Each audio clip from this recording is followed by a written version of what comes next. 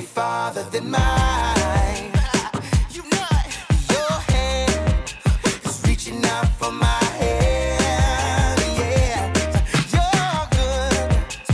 Oh, my savior, you're good.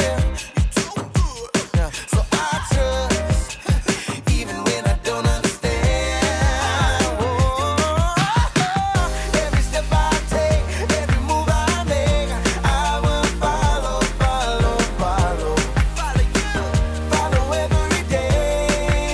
Yeah, yeah. So every single moment, every single day, I will follow, follow, follow, follow every day. Whoa,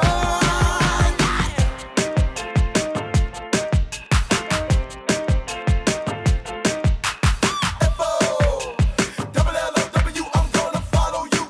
That's what I'm gonna do. F-O-double-L-O-W, I'm gonna follow you. That's what I'm gonna do. F-O-double-L-O-W, I'm gonna follow you. That's what I'm gonna do. Yeah, every step I take, every move I make, I will follow, follow, follow, follow you, follow every day. Yeah, yeah. Every single moment, every single day, I will follow, follow, follow, follow every day. Whoa, F-O-double-L-O-W, I'm gonna follow you. That's what I'm gonna do. Oh, yeah, I remember this. Hey, John, what you doing? Oh, hey, I'm just looking through some old vacation photos. All right. Yeah, look at it. Check this one out. This is me when I went to France. It's cool. Yeah. Oh, and here's me when I was near the Eiffel Tower. Yeah. I mean, the Eiffel Tower was right in front of me when I took this picture. Isn't that cool? Definitely. Yeah, so cool. Check this out.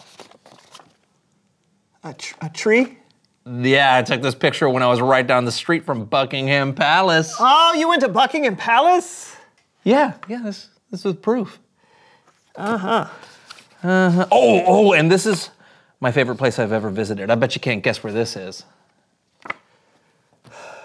I don't know, John. Is it the Mediterranean Sea just off the Amalfi Coast on a Tuesday in September at 1:30 in the afternoon? This is 1:30.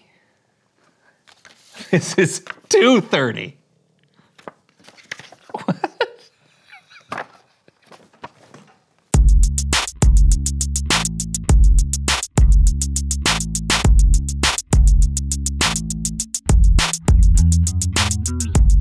Hey, everybody, I'm Brandon. I'm John. And this is the So-and-So Show. Today we have something special in store. I mean, really special. Did you write a song about your day again? Maybe, maybe not. I'm not gonna tell you. You don't know. You're right, I don't know because you haven't told me yet. Oh, and I'm not gonna tell you because I don't want to lose my edge. Unpredictability is the key in today's game. Okay, and the game is... Woo! Woo! Hey! What in the world? I got one. 1 point for me. What? Oh, are we playing Made You Laugh? You bet we are. Woo!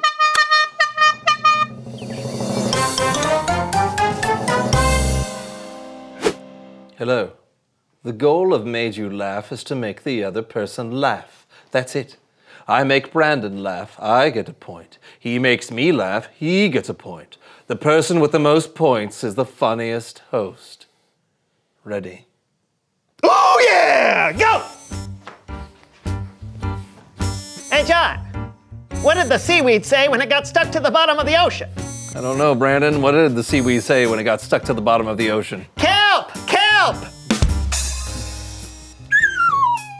Hey, Brandon! Yes, John? What's a squirrel's favorite ballet? I give up. The Nutcracker!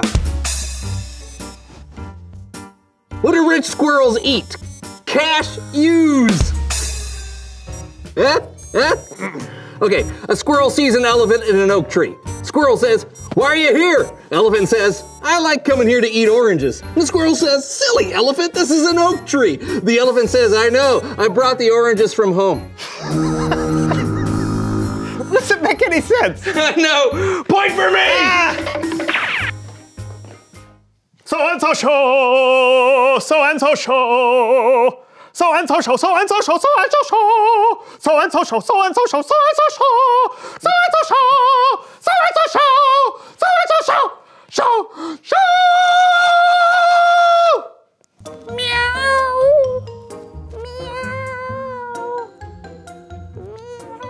Go away from me, I'm allergic to whatever you are. Oh, whoa, whoa, whoa! All right, let's do this. My name is Horvath. And my name is Horvath. And it's time for Bible sizing with Horvath. Yes. Go. 1. 14. Pole position.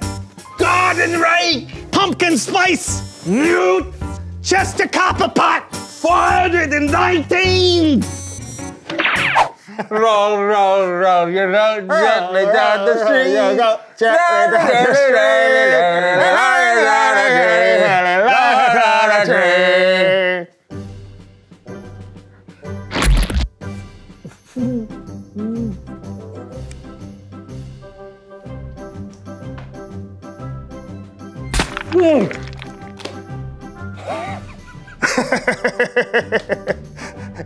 Point. It's final story time with Kellen.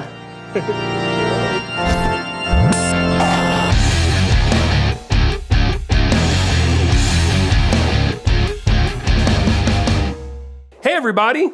Hi, Kellen. Whoa, you guys are having so much fun. Yeah. How's it going, Kellen? I think you asked how it's going, and it's going great, and about to be even greater. This story is off the chain. You'll get that joke later, because there's chains in the story. Anyways, let's jump in. Today's story is from the book of Acts, chapter 16. We're going to take a look at a few days in the life of Paul and Silas, who were leaders in the early church. They spent their lives telling people about Jesus and helping those who were already believers to grow their faith. Now, on this particular day, did you just hear what I... Glad you came, glad you're here. I know it's getting late, but never fear. We'll give a blow-by-blow of the Bible story on the Melv Solomon Story Recap. Kellen! Hi, Melv. My buddy, my pal, my favorite teaching collaborator, or should I say, collaborator. Nope, you shouldn't. Who are we talking about today, Kellen? Paul and Silas. Oh, I like them already. They sound like a duo, like me, Melv Solomon, and my brother-in-law over there, Greg. Hi, I'm Greg.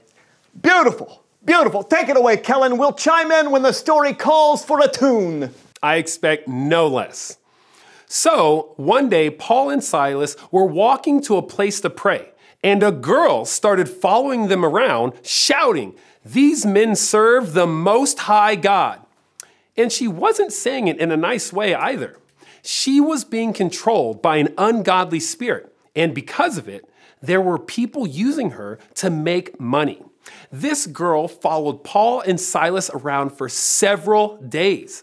Finally, Paul commanded the spirit to leave her in the name of Jesus, and it left.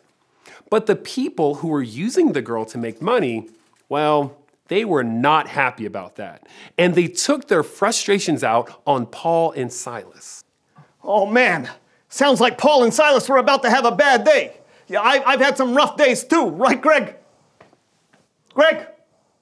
Greg! My water bed is leaking. Hey, play the song, Greg. Okay. One day I went for a walk, little did I know that I talked to my neighbor for an hour about her toe. Later I ate a pepper, but I didn't realize it was a habanero. My life flashed before my eyes, so I drank a bunch of milk to make my mouth feel better. Yeah. Back to you, Kellen. Yep, that sounds rough. Maybe not as wild a day as Paul and Silas were about to have. The men who were upset at them for healing the girl dragged Paul and Silas into a crowded marketplace. They accused them of making trouble in the city and breaking the law. So Paul and Silas were beaten and thrown into prison. The jailer was told to guard Paul and Silas very carefully, so he put them deep inside the prison and fastened their feet with chains so they couldn't get away. Oh, no, no, no. How horrible can this day get? They must have been miserable. Hey, Greg, play that miserable tune. Greg. Greg! Call the plumber. Huh? What? Oh. Miserable tune, Greg. Play your worst. Oh, that is just terrible. It's perfect. Misery, such incredible misery. Sometimes that's all you get. Wet sneakers, old onions, rude neighbors, big bunions. Sometimes life is the worst. Think that about sums up the story, right, Kellen? Actually, no. Instead of wallowing in a misery, around midnight, Paul and Silas started praying and singing hymns to God. Even after all the beating and the arresting and the chaining of the feet? Wow. I know. Somehow they were able to choose joy. Other prisoners were listening to Paul and Silas sing when suddenly there was a powerful earthquake shaking the prison. The prison doors flew open and everyone's chains came loose. The jailer who was watching them woke up and... Greg, stop snoring and wake up! Oh. Not now, Greg. Oh. Okay. You were saying, Kellen. Well, the jailer woke up during the earthquake and was extremely upset when he saw the prison doors open. He thought the prisoners had escaped. But then Paul shouted at him, "We are all here!" The jailer went to Paul and Silas, fell down in front of them, and he asked them, "What must I do to be saved?" Oh, I bet I know where this story is going. I gotta sing about it. Greg! Doggy pillow! I got a new song, Greg. I'm making this one up on the fly. Okay. Sounds good. I bet you can see how the story will end. Paul and Silas finally get their revenge. Make the jailer feel miserable for how he treated them. And everyone escapes, so the jailer gets fired. No, Melv, that's not what happened at all. Oh, you sure?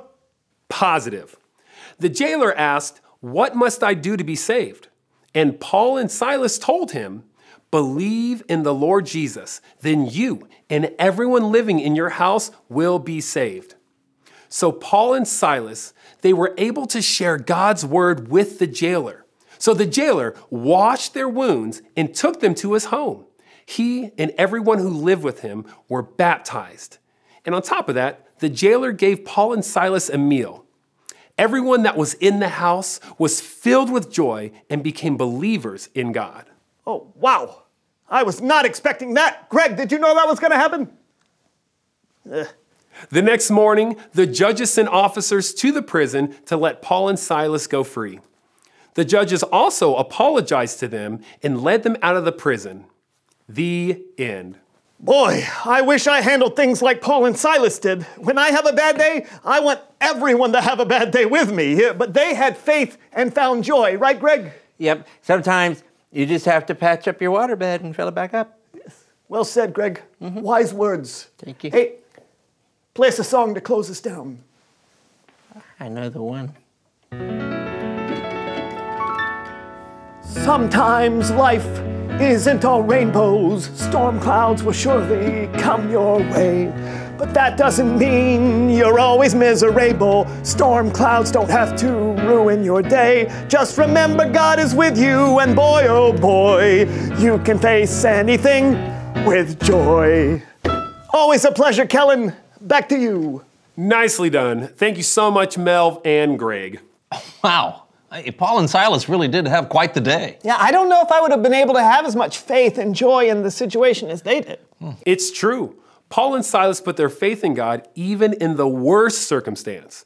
They didn't know when they would be let go or if they ever would. But they prayed to God and worshiped him because they knew God would take care of them.